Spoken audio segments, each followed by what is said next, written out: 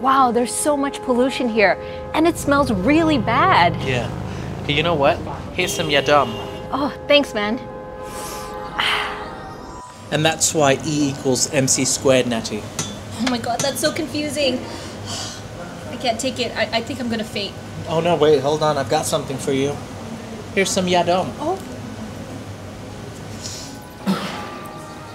It worked. Oh yeah, it's the good stuff. Frank said he doesn't want me as a roommate anymore. It's so sad, I can't breathe. It's okay. It's okay. Have it up the nose. Nasal inhalers, or Yadom in Thai, have been around for more than 2 centuries. That's more than 200 years of herb sniffing.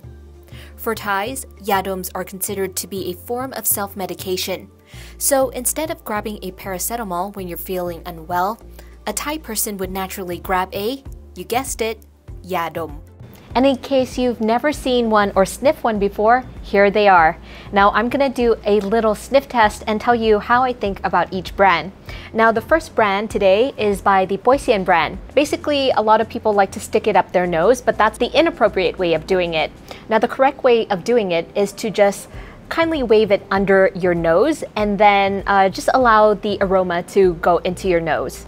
In terms of smell, I would say it smells like a very sharp mint. If I had to describe this in one word, I would say that it smells like toothpaste on steroids.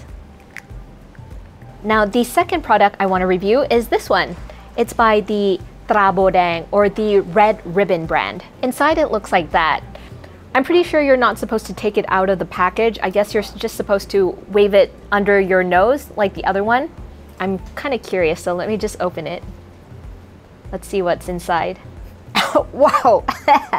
Okay, you definitely should not be doing that. That is the inappropriate way of doing it, but I don't know. It smells like your grandma is trying to come up with a recipe of a soup for you because you have the flu, and she accidentally dropped a ton of orange peels in it. That's how it smells like. That's not too bad. And last but not least, so I got this off of Bloom.Express. It's the place where you can get tons of CBD products, and I picked this up.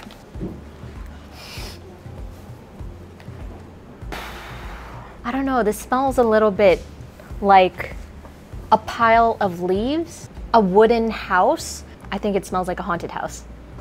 Anyway, so my verdict, I would definitely give this brand number 1, give this brand number 2, and this brand number 3, right in the order of my sniff test. Anyways, guys, that's it for my review. I hope you enjoyed this. If you did, do click that like button. And if you want to see more reviews like this, do hit the subscribe button so you don't miss a single episode. I'll see you next time. Bye. What?